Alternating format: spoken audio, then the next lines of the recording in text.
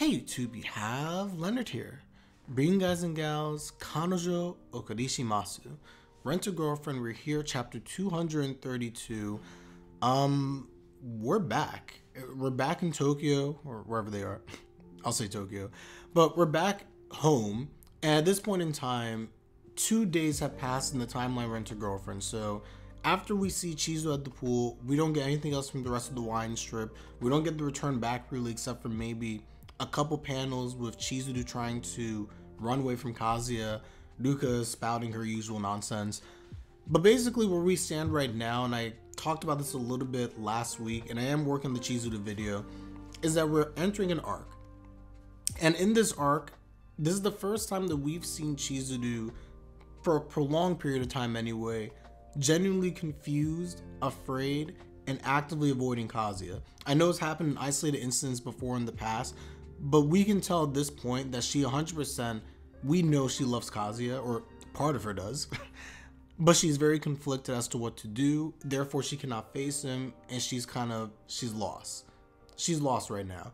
So I'm of the mindset that in this arc that we're going to be getting, and this chapter kind of lends itself to it, that we're going to be focusing a lot more on Chizuru and her feelings, and her trying to sort that out.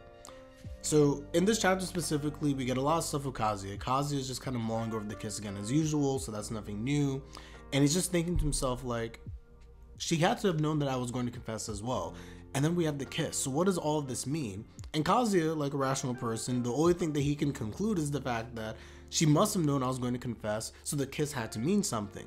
But Chizuru's words from last chapter, and just in general her overall actions, it hasn't been fused. He earnestly doesn't know what's on her mind. And I think that kind of like, it sucks a bit for Kazuya. And again, I know sometimes we get on Kazuya for his lack of action. There's not really much that he can do here. Like even in this chapter, towards the ending, we see Kazuya try to think of any way that he can talk to Chizuru. He's like, well, maybe if I go to school, I shouldn't be at school this time.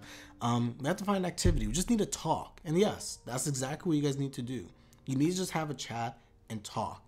But Chizuru doesn't want to have a conversation with him because Chizuru doesn't even know what she wants. She's still straddling between the professionalism of the rental situation. Do I actually, well, she knows she likes him. My feelings for Kazuya, is this right? So she's all over the place right now. All in all, I just think that, well, I'm a little bit frustrated because I thought that we were and should have been in the end game. We are going to get, again, additional development as relates to Chizuru specifically, her character, and we should come out by the end of this and say, like, hey, 100%, Chizuru does in fact like Kazuya, and Chizuru, this is her action plan.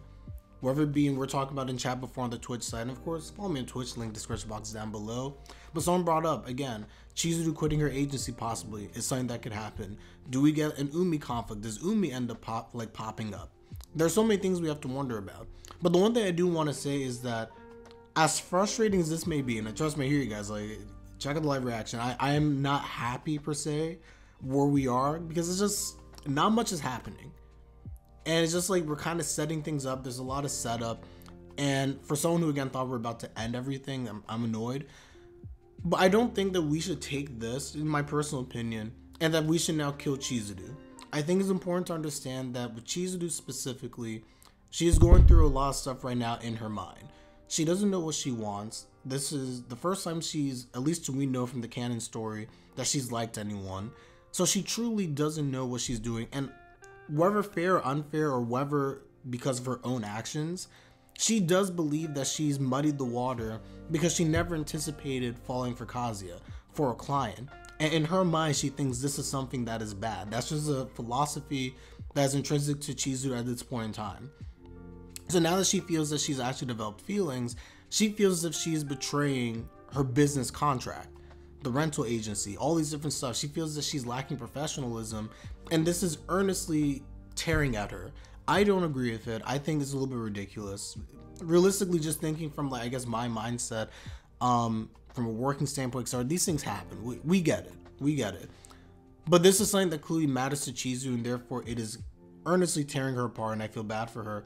And the biggest scene for me that was impactful is where Kazuya goes to the door now. He's trying to catch up, do the small talk. He rings the doorbell. She's not there. And he's just like talking to himself. He's just like, huh, she's not home. And he's just talking. He's saying all this out loud. But then we get that panel. We see Chizuru just sitting there behind the door, sad. Her heart is beating. Part of her probably wants to answer the door. Other part of her is scared and terrified out of her mind because she doesn't know how to confront Kazuya. That's why at the train station as well, she's so quick to try and like get away. I need to go somewhere because she can't be around him. She doesn't know. If she doesn't know how she feels, now how's she supposed to actually have an earnest conversation with Kazuya? And I know that, again, some of us may hate that, but that is where she is right now in terms of her character and what she is feeling. It just is what it is. It just is what it is. So my prediction for next chapter is that it seems as if she hit the door by accident. And by hitting the door, I'm just looking at the panel quickly. She's right next to the door. So the clank that we hear at the end of this chapter, she probably hit the doorknob or the chain or something. And Kazuya hears that. So Kazuya now knows that someone's home.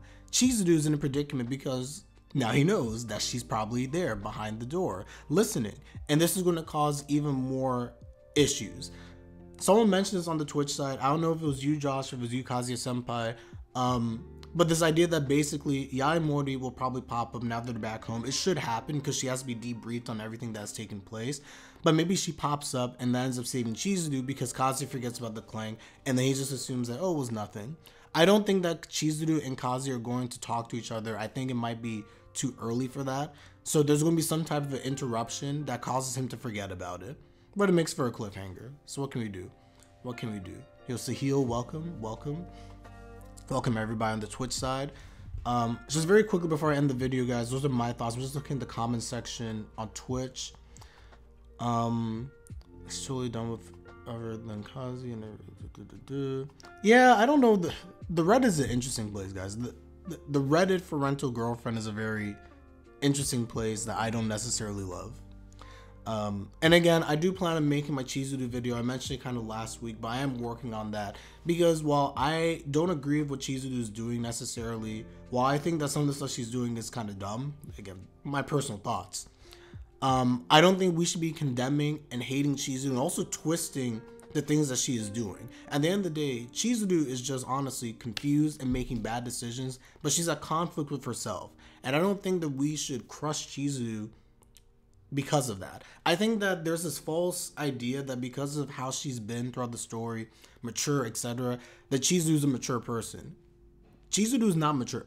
She handles things properly in certain areas, but she also in other ways acts like a child.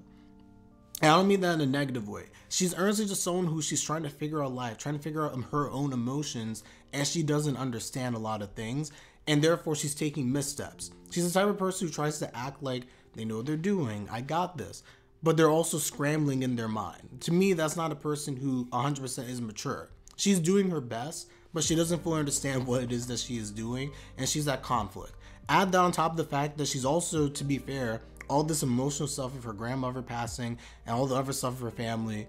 I feel for Chizuru, I truly do, and I don't think that people should hate on her because the way that she's acting isn't what they perceived her to be. If you perceive Chizuru to be a mature, rational person, we got plenty of stuff in the manga that suggests that she is not. Kazi and her are literally the two people who have just made constant mistake after mistake in this series, and it's because of the fact that these, I mean, they're in college, but I consider them kids. They're kids. They're kids trying to figure out life, understand what it is that they're doing at the end of the day. It just is what it is. I'm looking at one more thing on the Twitch side. Kazi can talk to Mini about what's happened during the trip and how he feels, included on how he feels about what happened at the chapel, blah, blah, blah. She will know how he thought rejected the conclusion, redemption arc for Chizuru. I agree with that. I do agree with that. That would be interesting to have that conversation outside. That would be interesting. So imagine if Yaimori comes through and we know that he's going to talk to her. If they have that conversation outside, and let's just say that Chizuru is listening in on this, that'd be an interesting dynamic just to have her hear Kazuya's thoughts, Yaimori's thoughts, etc. I don't think Yaimori would have that conversation outside the door though, but who knows? Who knows? But nonetheless, she does have to be debriefed and understand what's taking place. And she'll be another person similar to Kuri who'll be like, Kazuya senpai, she likes you. You need to do something. But again, Kazuya's in a pickle because at the end of the day, he could have 100% resolve to do something. If Chizuru doesn't want to hear him and wants to run away and avoids him, Kazu can't do anything. He can't force her to face her feelings, which is why this arc has to be focused on Chizuru understanding, reflecting, and facing her own feelings and determining what it is that she wants to do, or else we can't move forward. We just can't.